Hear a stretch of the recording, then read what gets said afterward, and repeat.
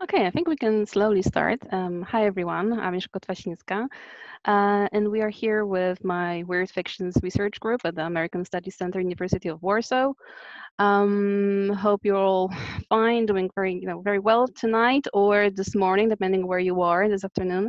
So it is my great pleasure to welcome our guest, Brittany Roberts, and from Southeastern Louisiana University, and she'll be talking about ecological intimacies in the Anthropocene, horror ethics, and the shadow of the non-human difference. So let me just introduce our esteemed guest briefly. So Brittany Roberts earned her Ph.D. in Comparative Literature at the University of California, Riverside. Her work focuses on environmental, humanities, and Russian and Anglophone literature and cinema, particularly the genres of speculative fiction. She's currently working on her first book project, which conducts a comparative analysis of Russian and American horror literature and cinema, focusing on depictions of humans, animals, the environment, and the metaphysical dynamics that link them. She's especially interested in how speculative fiction genres such as horror and science fiction disrupt the human-non-human binary by revealing long disavowed connections between humans and other species. Her work has appeared in the Irish Journal of Gothic and Horror Studies, The Spaces and Places of Horror, Plants in Science Fiction, Speculative Vegetation, and the forthcoming collection Fear and Nature, Eco-Horror Studies in the Anthropocene, and she teaches courses in literature and writing in the Department of English at Southeastern Louisiana University. And as you probably all know, this is part of our Weird Fictions research group's Eco-Gothic Landscapes series, which we'll be kind of doing this semester at American Studies Center, Warsaw University. If you have time, please follow us on Facebook or check out our website. I will be uploading links to that in a moment. As you probably noticed, we're recording this session. I hope you agree to that. We'll be uploading this lecture later on to our website. I would ask everyone to mute their mics so that we are not overloading our computers and the connection here. And if you have questions, I think it's best if you just note them down in the chat box, and afterwards after our guest finishes her talk, we'll return to them and you'll be able to get your answers. So I'm ceding the floor to our guest. Welcome once more. The floor is yours. So hello, everybody. I'm just going to, I've prepared a PowerPoint so that we have some visuals in the background, and also to put up my, my texts that come from secondary sources, just so everybody has the citation information for that. So I am going to, oh, would it be possible to get permission to share my screen? Awesome. Okay, so I'm just going to go ahead and start playing my PowerPoint here. And you can also, as I'm sure you're probably all aware, you can make the cameras on the side smaller or larger if you would like to be able to see the whole screen. So I'm just going to make my camera a little bit smaller here so that you can see what I'm looking at. So I would like to begin by thanking you all for coming today. It is an honor to be invited to present as part of this fascinating series of talks. I'm really looking forward to the discussion afterward as well. I wanted to thank Paweł Frelik and Jędrek Boszta for suggesting my work as part of this series, and I wanted to also thank Agnieszka Kotwaszyńska for coordinating this talk with me. My talk today does come from the introduction to my book project in progress, which has grown out of my dissertation. And the talk focuses in particular on Russia and the US, but I believe that the conclusions that I draw about the horror genre more generally in many different cultural contexts and time periods is still applicable. And so I hope that you will find my research useful for your own work as well. My talk today is titled Ecological Intimacies in the Anthropocene, Horror, Ethics, and the Shadow of Nonhuman Difference. And I wanted to just briefly draw attention to this beautifully written epigraph here from Jeffrey Jerome Cohen and Lowell Duckert, which succinctly captures, I think, many of the points that I want to make within my larger project. And the epigraph is, "All is encounter, but not all is love. And yet this world is nevertheless the one we try to know, we love, we wish to live within." with a stance that demands a reorientation of intimacy, even toward beings we consider ugly, mundane, antagonistic. So I will go ahead and begin with that in mind. We find ourselves in an era of ecological crisis. Scientists report that we are standing on the brink of a sixth mass extinction event, which some say may claim humans as well. Global climate change continues to dramatically impact biospheres as diverse as oceans, polar ice caps, and rainforests, not to mention the biospheres of cities and small towns. This is the Anthropocene, in which human decisions and activities have significantly altered large-scale geological conditions and processes affecting all terrestrial life. Non-human organisms who have never encountered humans now bear the environmental consequences of our actions. This is a moment of decision. We must acknowledge the impacts our human activities make on non-human lives and environments. We must take responsibility for the Anthropocene and the anthropocentric philosophies and ecological policies that have contributed to it. We must recognize our own complicity with and position within the material circulation of death that human activity has wrought. Most importantly, we must promote more ethical interconnections with the non-humans who, like us, are entangled in the inescapable material circulations of this planet. But how might we do this? And how did we reach the Anthropocene in the first place? My larger project is concerned with both beginnings and ends. Specifically, I investigate the philosophical, historical, and socio-political conditions that have brought all life on this planet to the edge of ecological apocalypse. Concurrently, I consider the particular environmental ends to which we might put horror literature and cinema in the present ecological crisis.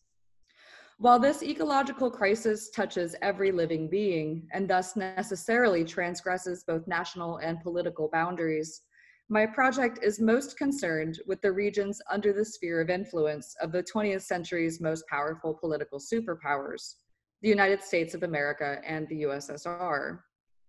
In particular, I examine Cold War and post-Cold War era literary and cinematic representations of human-non-human interaction produced in the horror traditions of these regions. I consider how horror literature and cinema facilitates ecological awareness and how its visibility as a genre offers a powerful means of disseminating an ethics of interspecies relationality throughout popular culture. Within the United States and Russia, rapid technological modernization and scientific notions of progress, driven by the state in Russia and by capitalist expansion in the United States, became intermeshed with Cold War era competition, producing different historical, social, and political conditions, which nevertheless have resulted in similar ecological catastrophes, shaping environmental conditions for much of the planet during the Cold War. In Stalinist Russia, for instance, the state emphasis on human domination over nature became intimately connected to ideas about Soviet progress, industrialization, and the improvement of human society, forwarding what Natalia Mirovitskaya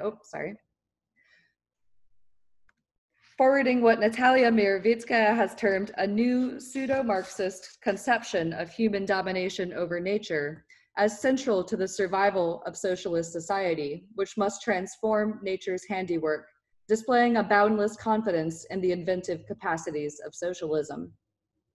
As she observes, irrespective of the environmental and human consequences, millions of enthusiasts engaged in the great projects of communism sincerely believed in the enormous potential and necessity of collective effort to remold nature for the benefit of the people. The Soviet Union's exploitation of nature for the benefit of social and economic growth mirrors the West's treatment of natural resources under capitalism, which has similarly regarded nature primarily in terms of how it can best benefit humans. Indeed, as Carolyn Merchant argues, capitalism's origin story moves from desert wilderness to cultivated garden. In the new story, undeveloped nature is transformed into a state of civility, producing a reclaimed Garden of Eden through science, technology, and capitalism. Whether communist or capitalist, then, Western notions of progress have led inexorably toward the reshaping and inevitable destruction of nature. As Andrew Jenks asserts, the teleological notion of progress, the notion upheld by both the US and USSR, is its own ideology, which often obscures environmental damages by highlighting human mastery over nature and animals as an unambiguously noble goal. He writes, while the evidence is overwhelming that technological and scientific progress has caused human and environmental damage, few textbooks of modern world history focus on the costs of development. According to the narrative of progress taught in most places around the world, technology fixes problems rather than creates them. The history of technology and science in the modern world remains, by and large, a story of relentless forward movement toward a better and safer world. Donna Haraway similarly echoes this idea in her recent book, Staying with the Trouble, Making Kin in the Cthulhucene, where she notes, a dark, bewitched commitment to the lure of progress and its polar opposites lashes us to endless infernal alternatives, as if we had no other ways to reworld, reimagine, relive, and reconnect with each other in multi-species well-being. Indeed, if the development of science and technology has improved the lives of many over the course of the 20th and 21st centuries, it has also led to environmental tragedies, such as Love Canal in the United States and Chernobyl in the former Soviet Union, irrevocably altering untold numbers of human and non-human lives. By focusing on the progressive aspects of science and technology and their potential benefits for cultural, economic, and political expansion, discourses surrounding scientific and technological development often downplay or even completely obscure the significant costs borne by individual human and non-human lives. Instead, these discourses uphold what Jenks calls an abiding faith in the doctrine of progress that has transcended economic, political, and cultural differences, creating a kind of meta-ideology of global development.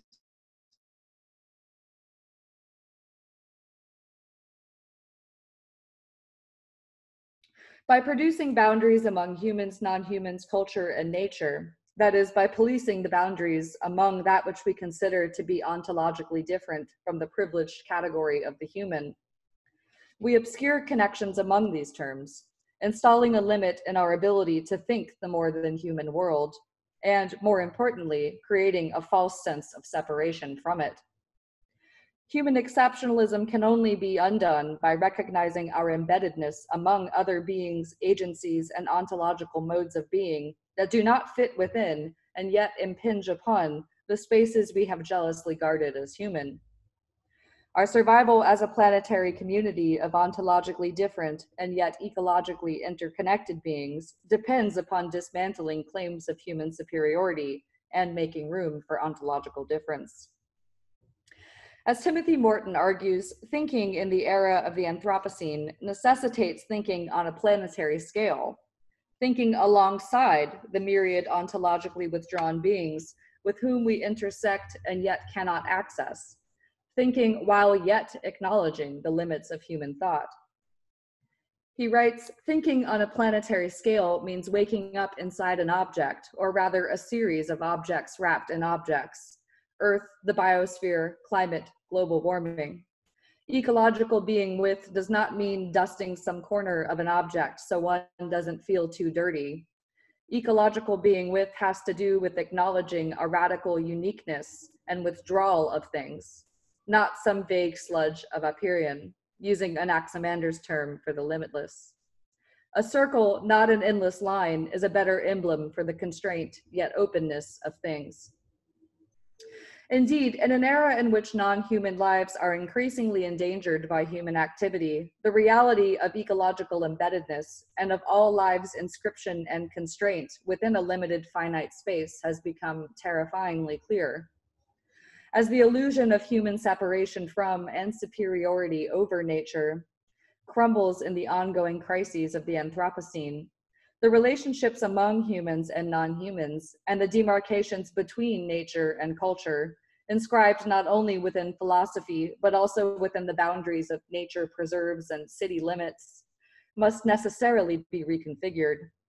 We must foreground our profound entanglements with otherness in order to produce an awareness of the connections that traverse boundaries between humans and animals and between nature and culture, thereby facilitating more ethical encounters between humans, non-humans, and the environment. It is only by reconsidering our attitudes toward ontological difference, which also includes re-examining the place of the human, that a necessary simultaneous awareness of the ecological interconnections and ontological disjunctions between humans and non-humans can be facilitated. Only then can more ethical encounters be imagined and practiced. This is where horror comes into play. In my project, I propose that the horror genre is an ideal space for examining the discourses that inculcate and propagate attitudes toward ontological difference in Russian and American cultures, and for staging the discussions necessary for cultivating an ethical attention toward the non-human others and environments with whom we share this planet, and with whom we are facing total ecological destruction. Horror often depicts the uncomfortable intimacies that arise as a result of transversal materiality between humans, non-humans, and the environment, a concept that resonates with the theories of intimacy that Morton lays out in his 2013 work, Hyperobjects, Philosophy and Ecology After the End of the World, in which he argues that a true sense of ecological awareness often involves a discomfiting, even terrifying feeling of intimacy with non-humans. As Morton explains, what best explains ecological awareness is a sense of intimacy, not a sense of belonging to something bigger, a sense of being close, even too close to other life forms, of having them under one's skin. Hyperobjects such as global warming, nuclear radiation, and toxic waste force us into intimacy with our own death because they are toxic, with others because everyone is affected by them, and with the future, because they are massively distributed in time. Attuning ourselves to the intimacy that hyperobjects demand is not easy, yet intimacy and the no-self view come together in ecological awareness. The proximity of an alien presence that is also our innermost essence is very much its structure of feeling. This concept of uncomfortable intimacy is, I argue throughout my developing book project, part and parcel of the horror genre, as the narrative tensions of horror often turn on the transgression of boundaries between humans and non-humans.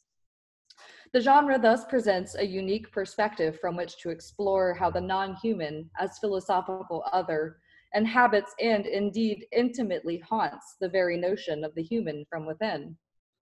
Like nature, coded as a logical, violent, and chaotic complement of the complex, rational, and structured spaces of culture, horror has been similarly coded and barred from high culture. Dismissed as a means of exploring the darkest fantasies of the heart, and frequently maligned as violent, illogical, and chaotic, horror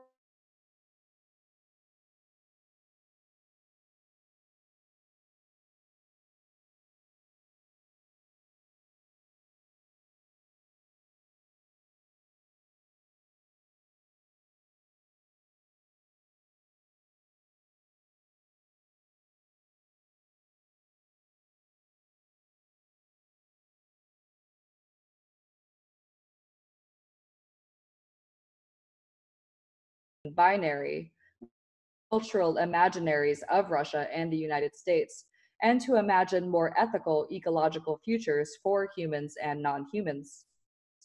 If traditional human-centric art forms have failed to present more ecologically sound modes of thought, then what might a genre associated with the chaotic and irrational, the violent and disordered, a genre associated by humanism's own parameters with the non-human, offer in its place?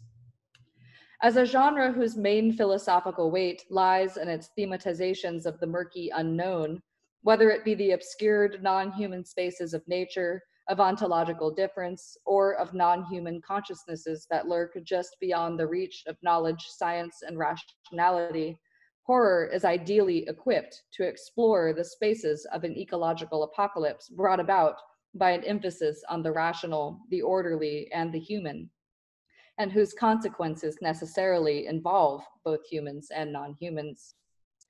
Horror's thematic investment in the non-human, coupled with its very characterization as non-human, make the genre a critical vessel through which to imagine what a non-human-centric ecological ethics might look like. Like other fantastic genres, horror is invested in the concept of the planetary. As John Clute argues, modern fantastic literatures trace their roots to the scientific discovery of the totality of the planet in 1750, a time when the concept of the local gave way to the realization of the local's embeddedness within a wider planetary context, a time that, Clute suggests, coincides with our sudden awareness of the possibility of the destruction of the planet itself. He writes, like all the genres of the fantastic, horror is born at the point where it has begun to be possible to glimpse the planet itself as a drama. A very dangerous time in the history of the West, because it is at this point that, to put it very crudely, enlightened Europeans were beginning to know it all, were beginning to think that glimpsing the world was tantamount to owning it. Horror is, in part, a subversive response to the falseness of that Enlightenment ambition to totalize knowledge and the world into an imperial harmony that, soon enough, would become treasonous to dispute, viz. Stalin. Horror and the fantastic as a whole are conceived in contradiction to the imperialisms of the West. Bound to the world, the fantastic exposes the lie that we own the world to which we are bound.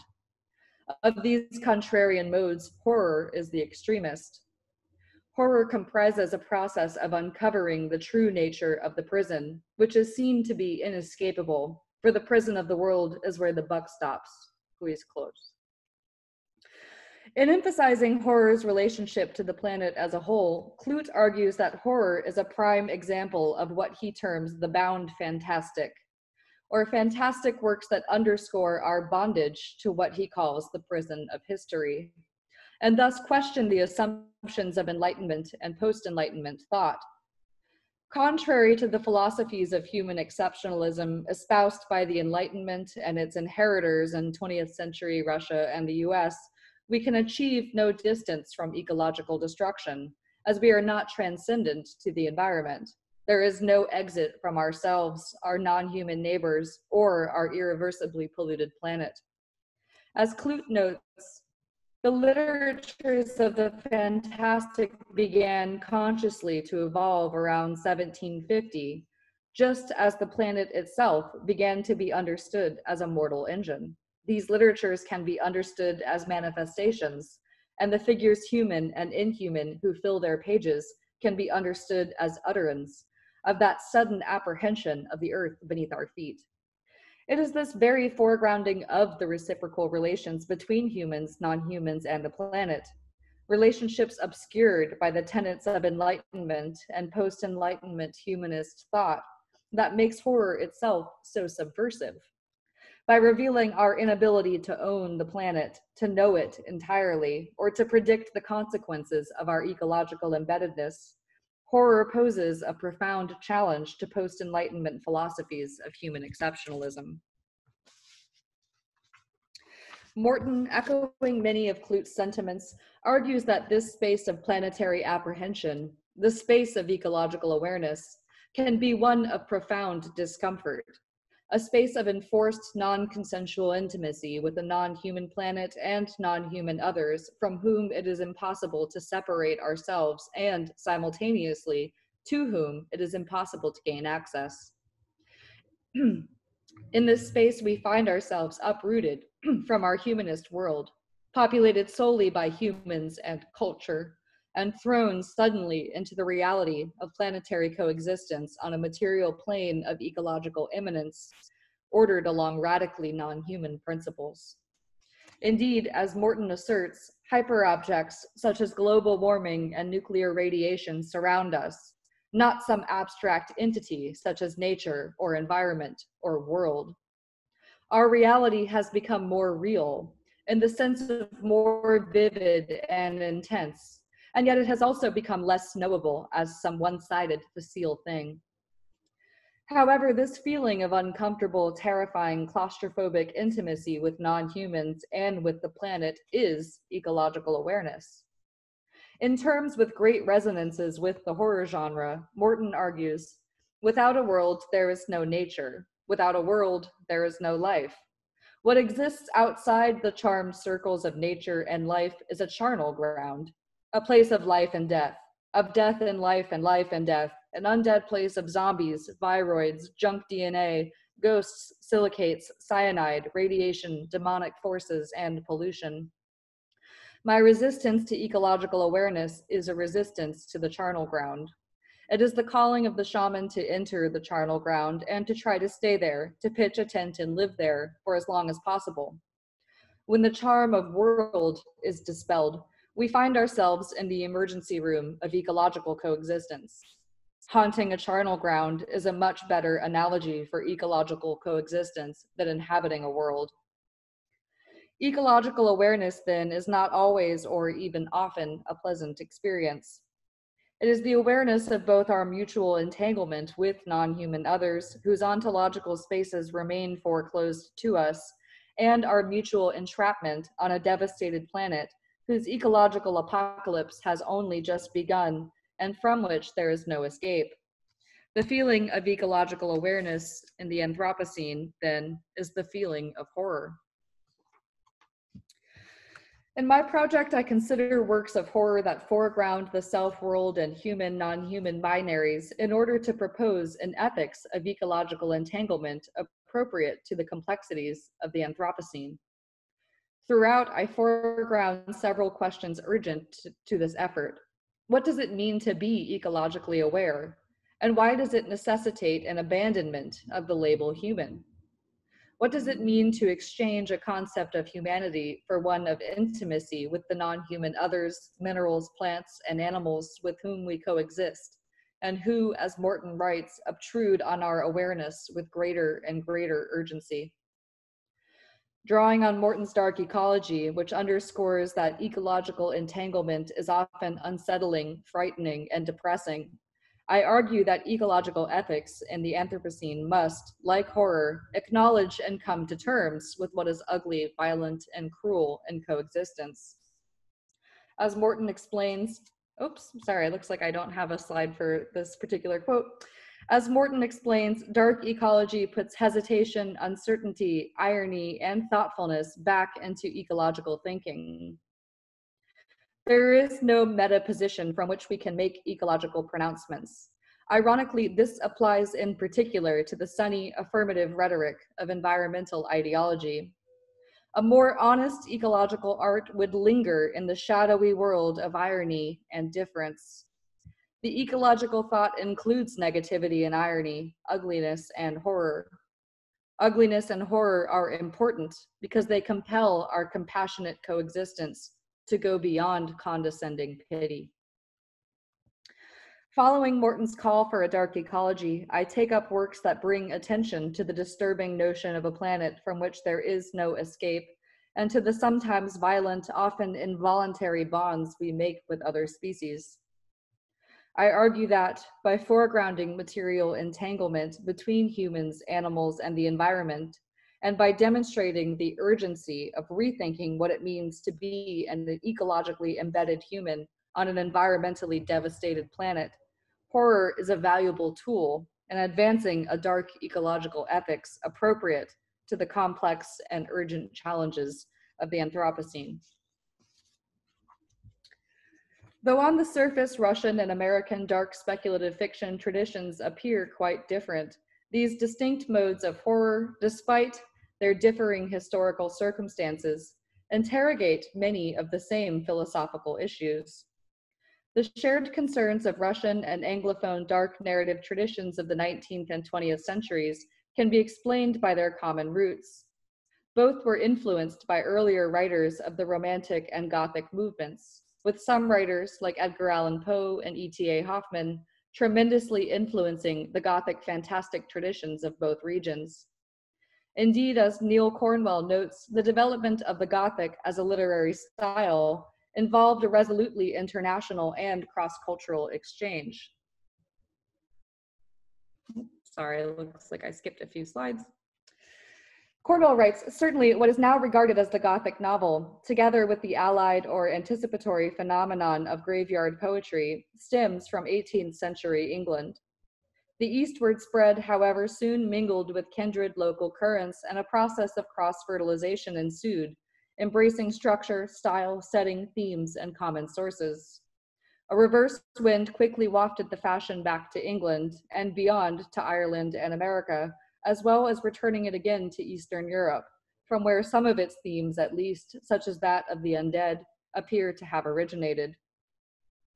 The Gothic then developed out of a profound cross-cultural exchange that involved British, European, Eastern European, and American sources, creating an international movement that drew on both global and local traditions. In Russia, this cross-cultural exchange also included influences from East Asian fantastic literatures, making Russian fantastic literature, including the Russian Gothic and supernatural horror traditions, a particularly unique blend of Eastern, Western, and Slavic influences.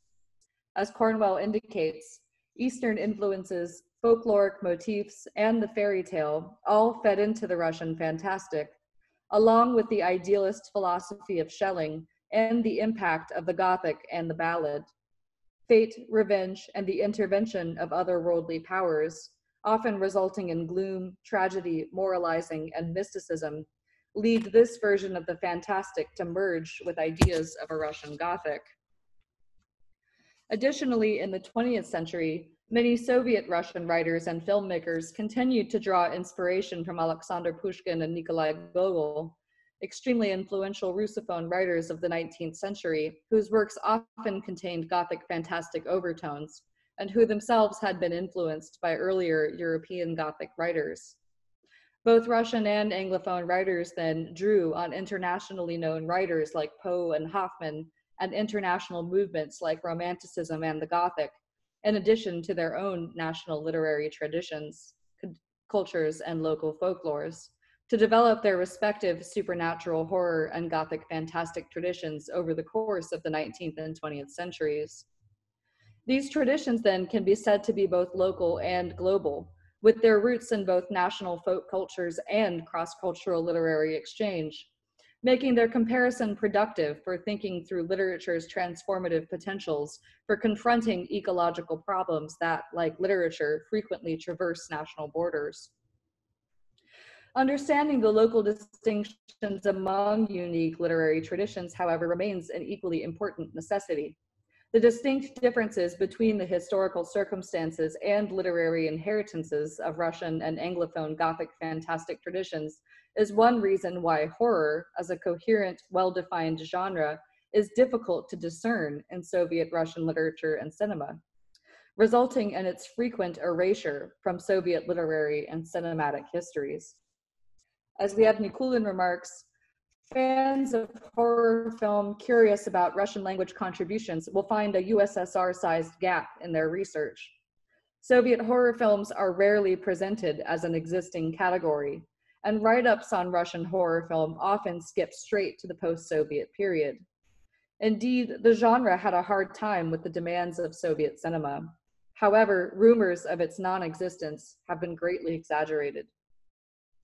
When using American Hollywood-influenced parameters for defining the horror genre, parameters that have become a kind of global standard, Soviet literature and cinema appears, on the surface, deceptively empty of examples of what might be termed horror in the more genre-driven marketplaces of the United States and United Kingdom.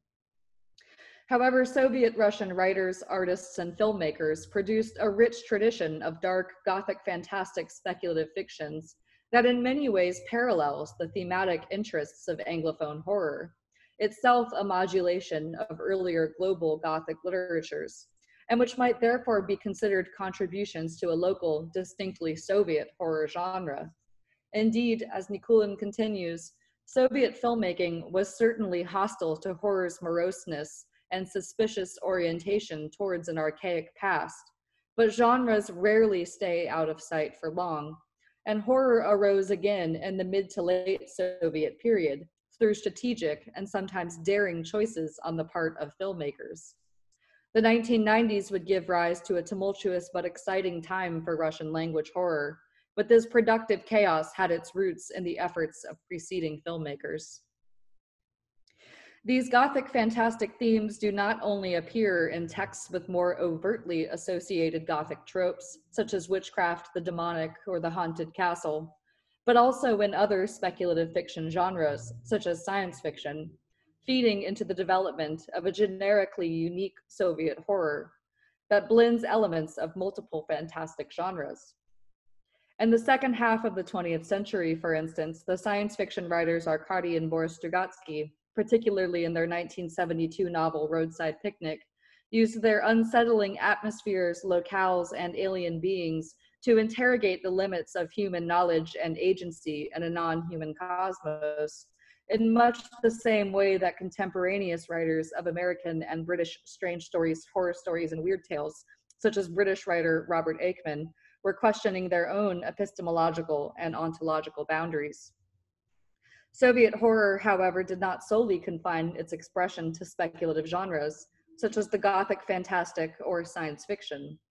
As Murray and Maguire has shown, aspects of horror also appeared, perhaps unexpectedly, within early Soviet socialist realist literature and cinema, where many of the narrative tropes and characteristic atmospheres of pre-Soviet Gothic fantastic literatures returned in subtly altered forms as the spectral backdrop against which many overtly socialist realist plots unfolded. Maguire writes, despite the requirement for new Soviet literature to express both social realism and ideological conformity, the ghosts of Russian literature refused to be exorcised. This was not surprising. It would have been more surprising had the Gothic fantastic, that is, the characteristic tropes of the 18th and 19th century Gothic novel, often enriched by supernatural aspects, declared or implicit, not emerged as a mode within the canon of the Soviet novel. Yet the primary survival of the Gothic fantastic was not at the censored or non-literary margins of Soviet textual culture, but within the narrative core of socialist realism itself. Indeed, within socialist realism, a literary discourse predicated on a model resurrected from the preceding century and targeted to express not what is, but what must be, horror erupts again and again, crossing the boundary of the speculative into the socialist realist novel, one of the Stalinist-era Soviet Union's most important ideological tools. Thus, despite horror's surface absence on the Soviet literary and cinematic fronts, horror was in many ways richly woven into the fabric of Russian cultural life, a presence obscured when reading Soviet literature and cinema according to Anglophone genre cues. The Anglophone horror genre and Russian, Soviet, and post-Soviet Gothic fantastic traditions thus have many interesting points of interconnection, despite their seeming stylistic, aesthetic, ideological, and generic divergences, and despite their differing historical, cultural, and socio-political circumstances. Collectively referring to these traditions as horror, I engage these traditions both separately and in concert as I examine specific works of Russian and Anglophone horror that investigate aspects of the human-non-human dynamic. In each chapter of my developing project, I balance attention between close readings of my chosen primary texts and broader consideration of their particular contexts, locating each work within its wider literary, cinematic, and cultural milieu. And I'd like to briefly go over the main things I'll be looking at in my developing book project, just to give a sense of how this work is coming together. In chapter 1, I consider the self-world and nature-culture binaries that historically have positioned the human as distinct from a nature perceived as inhuman. Reflecting on how these binaries are taken up in Alexander Sokharov's late Soviet science fiction horror film of 1988, Days of Eclipse. I apologize, this is the wrong image here. But reflecting on how these works are taken up in Days of Eclipse, Scott Smith's 2006 brutal plant horror novel, The Ruins, and its 2008 film adaptation by Carter Smith, I mobilize speculative realist philosophies and the emerging field of critical plant studies to consider how these Soviet and American works of horror force human recognition of the non-human agencies that both intersect with and structure the human world, thus challenging the anthropocentric cultural philosophies of the Soviet Union and United States, respectively. With their permeable boundaries among self, world, nature, and culture, and their powerful representations of non-human agencies, these works demonstrate, through different cultural contexts, the non-human circles in which all humans are circumscribed, refusing any absolute breach between human and non-human spaces, and thus emphasizing the fragility of the category of human itself. They thus call upon us to attend to ontological difference in ways that disrupt the oversimplified discourses of human exceptionalism, and, I argue, promote an ethical attention toward non-humans that is not rooted in discourses of superiority, but rather in respect for non-human difference and recognition of our shared material coexistence. In chapter 2, I consider how Dmitry Svetozadov's late Soviet film Hounds from 1989 and Stephen Gregory's psychological horror novel The Cormorant from 1986 complicate the human-animal binary in ways that productively reconfigure our understandings of both these terms and the connections between them. By drawing attention to the inaccessibility of non-human ontologies, the material interconnections between humans, animals, and the environment, and the unstable boundaries of species as such, Svetozadov's film and Gregory's novel deprivilege human exceptionalism and reveal the limits of human claims to mastery over other species. Refusing the neat vacuums into which Western humanism has placed the concepts of human and animal, these works of horror pose a challenge to the rigid human-animal binaries that have long supported Western understandings of the human, thus making room for a conception of difference that is non-hierarchical. In the chapter, I consider how Svetozadov and Gregory take up the question of the animal in their respective cultural contexts, and how they productively foreground the ethical responsibilities we bear toward the more than human world. In chapter 3, I return to the self-world and nature-culture binaries discussed in chapter 1, considering how questions of human, non-human environmental entanglement have been explored in Russian horror works produced after the fall of the Soviet Union in 1991. Turning specifically to the underground arts movement necrorealism and its echoes in necrorealism founder Yevgeny Yufit's post-Soviet feature-length films, produced in the tumultuous decades of the 1990s and early 2000s, this chapter considers both the environmentally destructive legacies of Soviet environmental thought and the role of post-Soviet Russian horror in helping to correct these legacies. Yufit's philosophies of necrorealism, I argue, productively dismantle the anthropocentric philosophies that defined the Soviet intellectual project, while simultaneously offering a new conception of the human constituted by the relations among nature and culture, human and non-human. As I demonstrate throughout this chapter, the fantastic liminal hybridity of necrorealism's subjects, in which relations among beings are always made salient, is emblematic of the kind of ecological thinking that the theorists I draw on throughout this project called for. In the chapter, I consider how necrorealism, and especially Yufit and fellow necrorealist Vladimir Maslov's post-Soviet science fiction horror film Silverheads, explores this new conception of the human, a being that in many ways aligns with the post-human proffered by contemporary post-humanist philosophies. Simultaneously, I return to the critical plant studies I introduced in chapter 1, particularly the work of Michael Marder, to consider how the film's hybrid beings articulate a form of plant thinking useful to the complex entanglements of our contemporary ecological era. I argue that in revealing the relations among human and non-human, nature and culture, self and world, and life and death through which all beings are formed, the cinema of the necrorealists underscores a simple yet vital ecological truth. That, as Matthew Hall argues, like every living thing, the human is essentially co-opted, hybridized, and entangled with alien beings, always in negotiation with other agencies, other bodies, and other natures. I argue that necrorealist cinema thus offers affirmative alternatives to the destructive environmental legacies of the USSR. I'm also currently expanding this chapter to look at Jeff Vandermeer's short story, This World is Full of Monsters from 2017, although this part of the project is still a work in progress. In chapter 4, I return to the human, animal, and nature culture binaries explored in chapter 2. Here, considering how the complex figure of the werewolf serves as a conceptual bridge between the polarities of humanity and animality. I complement existing horror scholarship on werewolves by positioning this hybrid being within contemporary environmental discourses, drawing on perspectives from animal studies and posthumanism introduced in chapters 2 and 3, as well as perspectives from Gothic and horror studies developed throughout the project to argue that the werewolf, by providing a bridge between the estranged poles of nature and culture, human and non-human, delivers a necessary space in which to renegotiate these conceptual categories.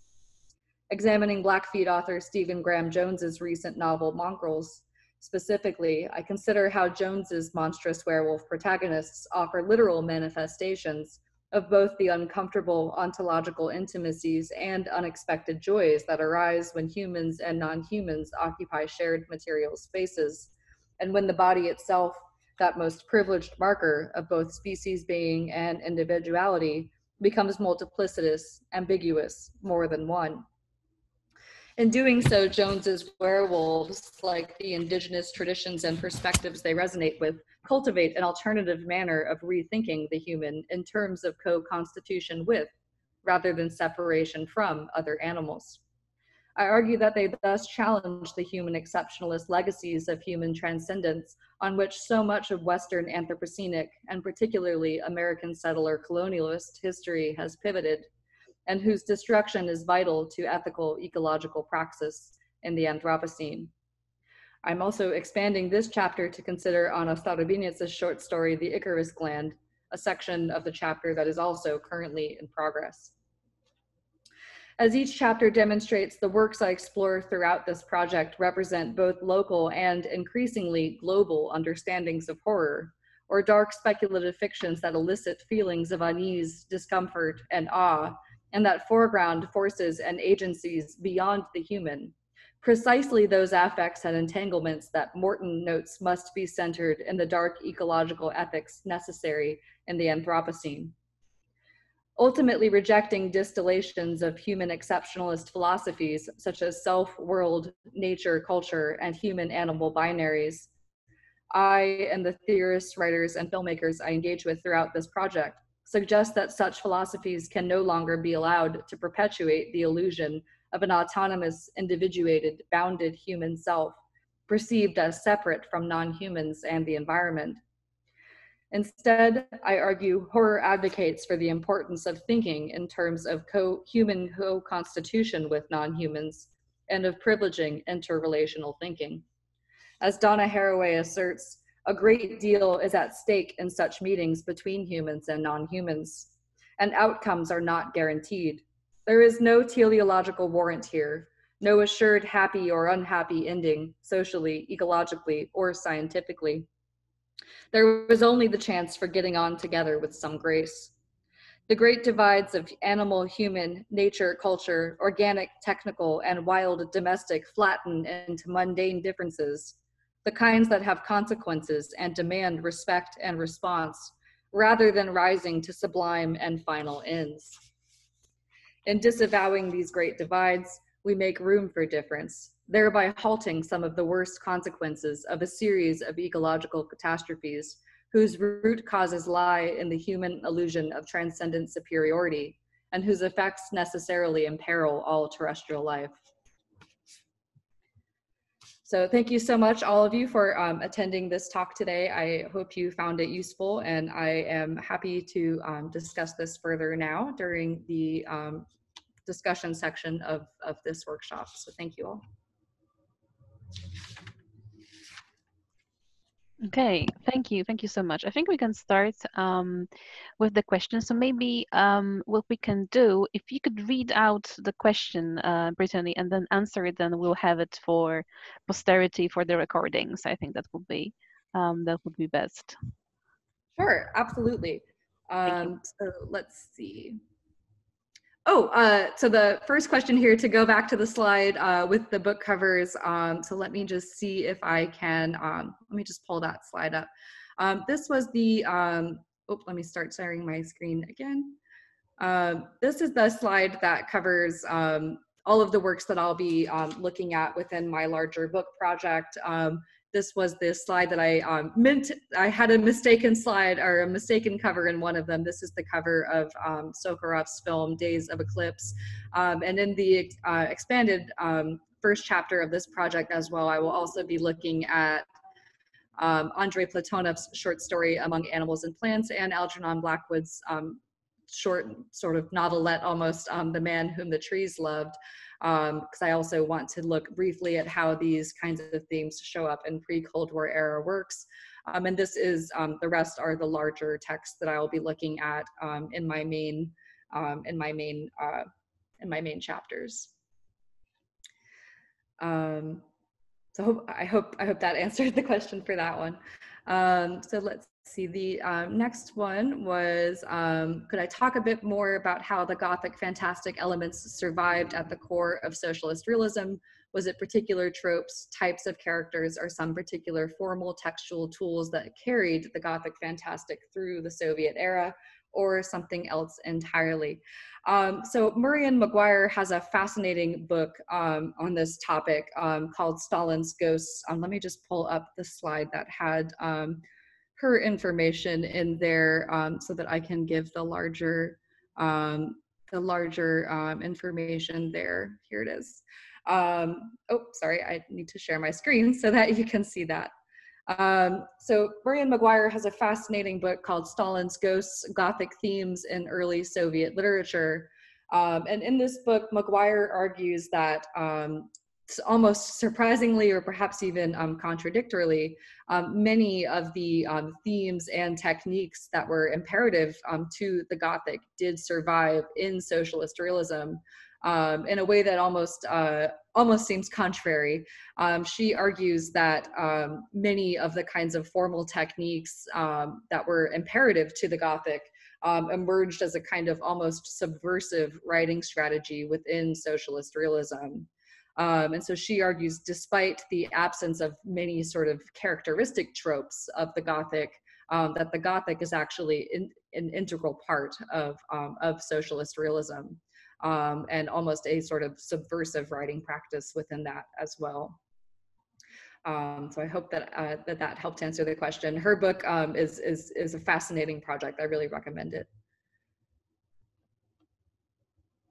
The next question, I would be fascinated to hear what you would have to say about water presence in any of the above mentioned texts, or any that come to your mind. Are there any particularly prominent imageries of water wherein they would translate to the specific mentioned horror ecognosis, to borrow Morton's term, or connection to the non-human?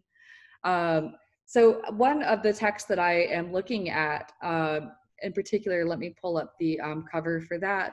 One of the texts that I am looking at in the project, this film, Hounds, directed by Dmitry Svetozarov, this particular text deals with the disappearance of the Aral Sea, one of the biggest ecological disasters of the Soviet Union.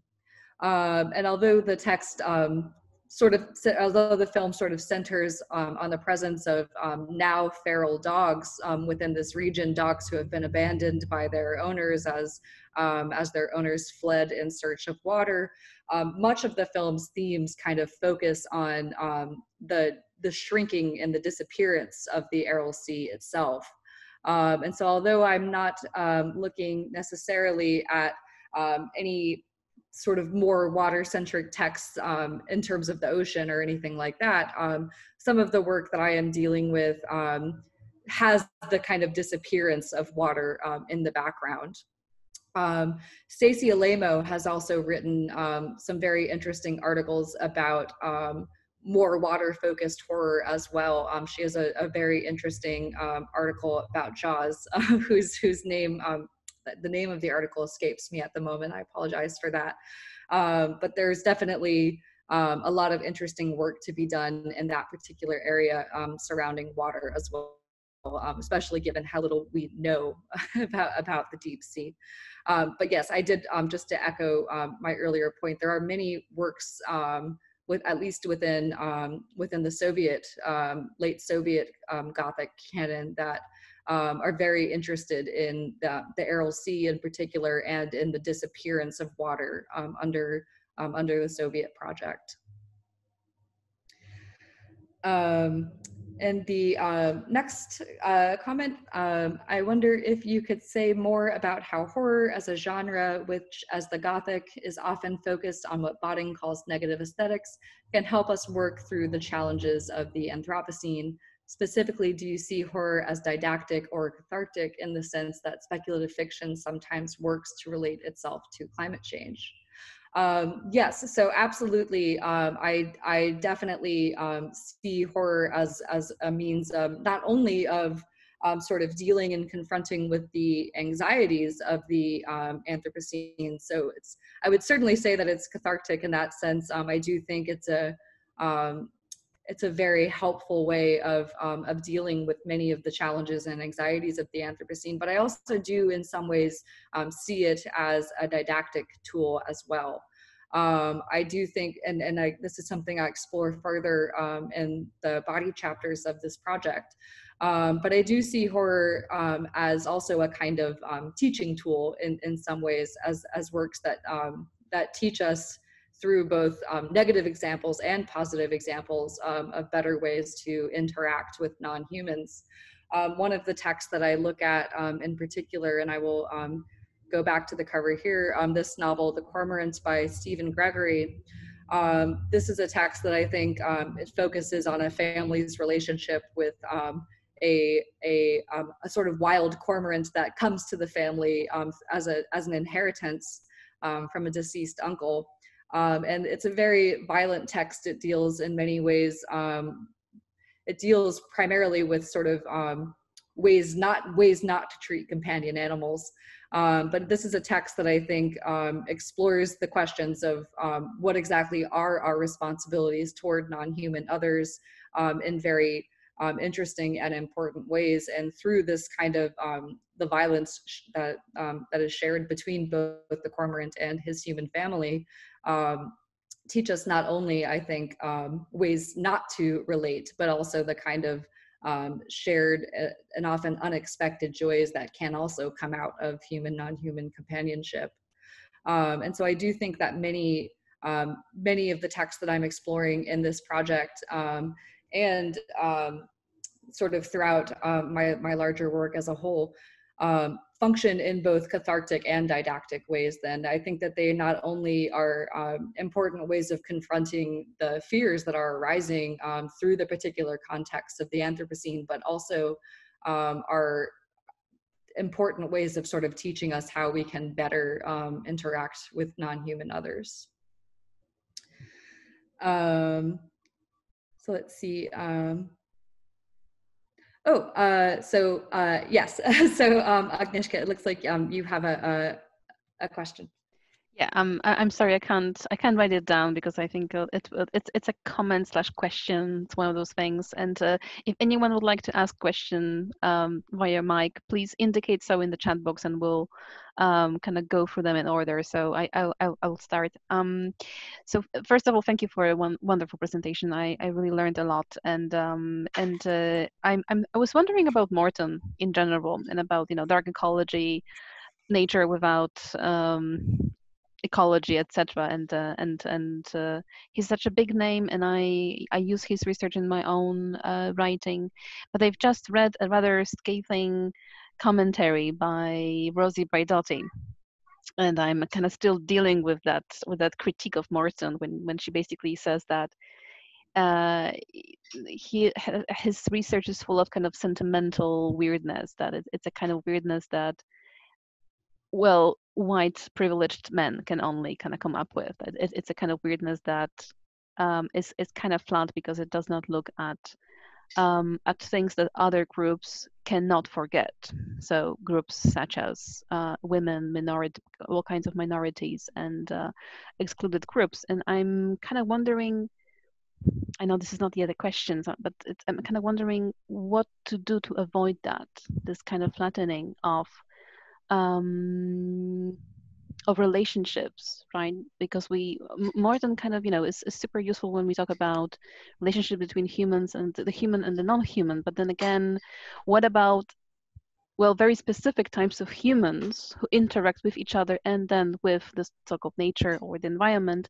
And of course, it's not just any human that's the kind of, that interacts with human nature. So we have different groups with different intersecting identities, but also, privileges and forms of oppression and exclusion. And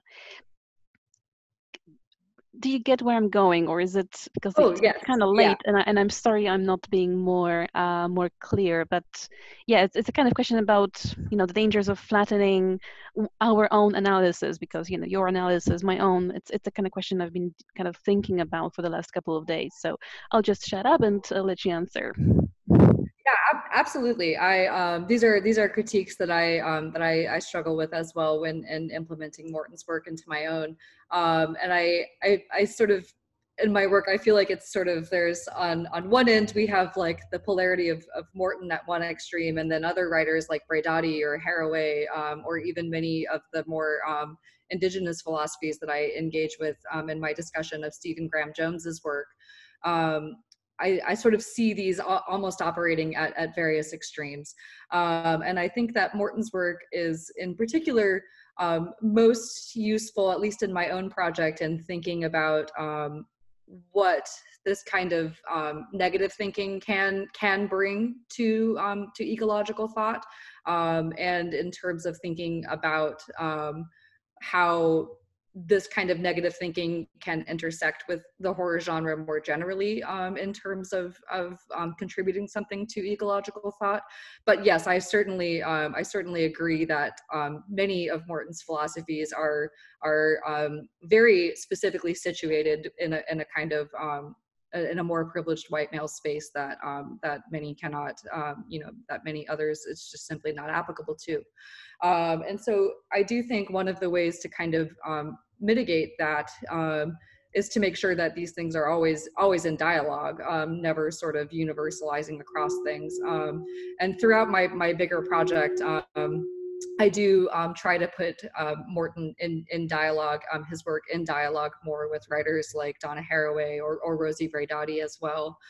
And like I mentioned already, some of the indigenous thought that that I think does counteract some of Morton's claims.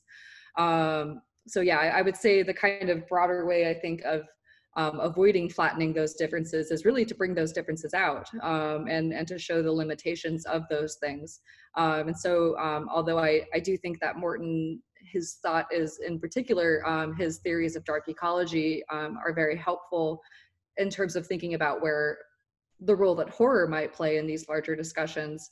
I certainly wouldn't take his thought to be a kind of more universally guiding sense of ethics. So I do think that there are limitations in sort of making those differences explicit, is one way to sort of counteract that. I hope that answers the question.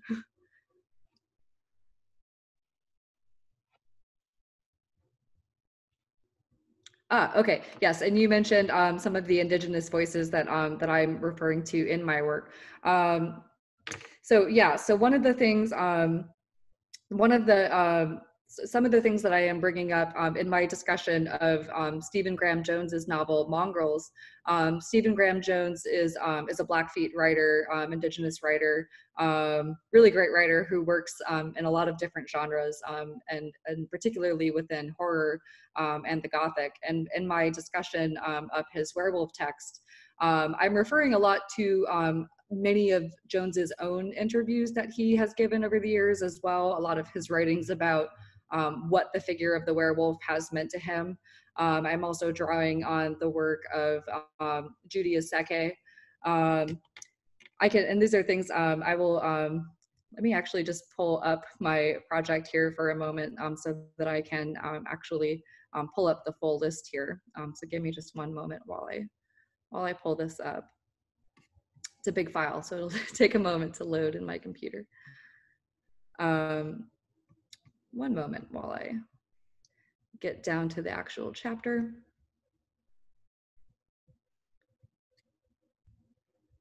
Because I'd like to be able to give you the titles of these things as well. So one moment. Yeah, so in this particular chapter, I do look a lot at histories, not only of settler colonialism, but also its broader impacts on both indigenous communities and many of the animal populations that those communities were relying on.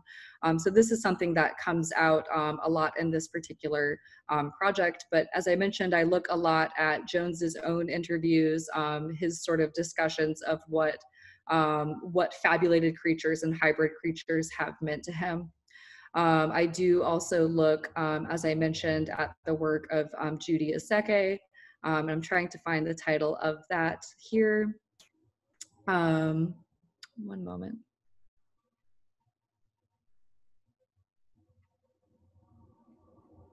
Sorry, I'm scanning through all of my footnotes here. I also look at the work of Nemachia Howe, and I'll go ahead and I'll put these names in the text here.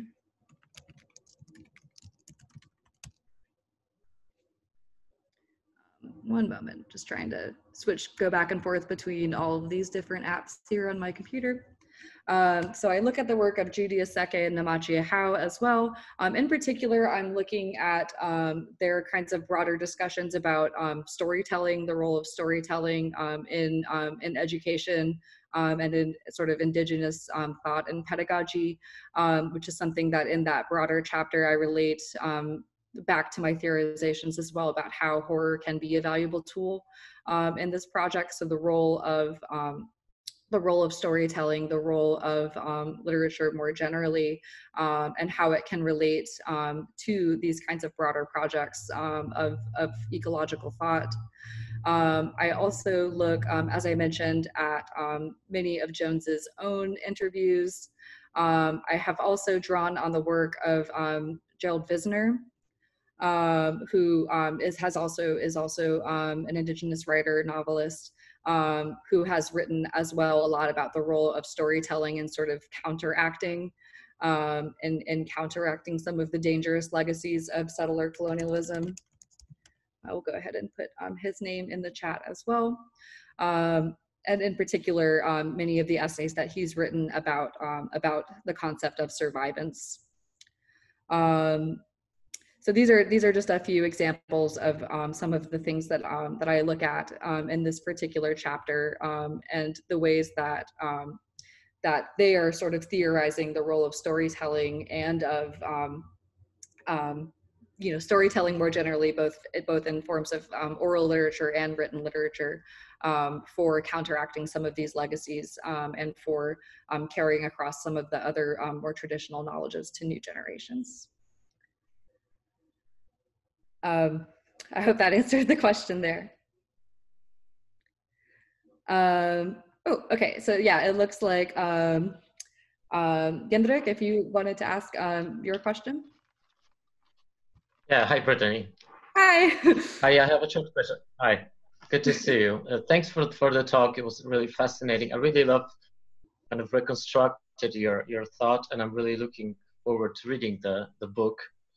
I have a question about one quote. I was really intrigued by the quote from John Clute from The Darkening Garden about the origin of the horror and the fantastic, how he defines it, and that he sees it as kind of emerging in contradiction to the imperialisms of the West. I think that's an interesting idea. Definitely deserves some attention. But I wanted to ask you, how do you kind of locate this idea of your discussion of also the Russian dark narratives, both Russian and Soviet, post-Soviet? Is this an idea that is useful to see similarities or differences between these two traditions when looking at them more on the kind of national literature level? That's an excellent question, and yeah, I do think that even sort of despite the many of the differences between these two traditions, I do think that Clute's observation there about the kind of origin fantastic literature, I do think is applicable in the Russian context as well, especially given many of the dialogues, scientific dialogues that were happening at the time between Russia and France, for instance, and between Russia and England. And so Klut's really referring to many of the kind of sort of major scientific discoveries that took place around that time, and their broader impact on literature. And given this kind of sort of massive cross-cultural literary exchange that was happening at the time, I'll go back to that one particular slide. One moment, I just want to pull up the slide that from Neil Cornwell's book, where he's sort of talking about this kind of cross-cultural exchange. Let me just start sharing my screen again here. Neil Cornwell really has done a lot of very interesting work in kind of tracing the literary exchange that took place between, in particular, England, Ireland, the US, and his this introduction is really focusing in particular on the way that Russia's Gothic literature had kind of drawn from that in the 19th century. But he goes back pretty far as well, back into the 18th century, looking at this kind of cross-cultural exchange. And so given the kind of broader impact that the kind of scientific discoveries of the 18th century had on many like British and French and American Gothic literatures, I do think that given this kind of cross-cultural exchange that was happening as well between Russian literatures and Russian intellectual history, I do think that Klut's observations there are still valid, even despite some of the broader differences between these literatures. And there are many differences, and so it's important as well not to flatten those differences, but I do think in particular that Klut's observation there does still hold as well within the Russian context. I hope that helped to answer the question. Yeah, definitely. Thanks, Brittany. Thanks. Thank you. Okay. So I don't have any further questions, and I don't see anything in the chat box. So I think, yeah, and my little goblin is kind of clamoring for her mother. So I think we'll have to slowly wind it up and finish. So Brittany, once again, thank you so much for joining us today, and thank you for a wonderful presentation and the Q&A. Thank you all for coming and for your questions and your comments and your presence here, and see you in 2 weeks' time and for the next talk in our Eco-Gothic Landscape series. Thank you, and have a nice evening or a nice afternoon or the whole day. Thank you all so much. This was a lot of fun, and thank you for coming, and thank you for inviting me, and I hope that you all have a wonderful rest of your day as well.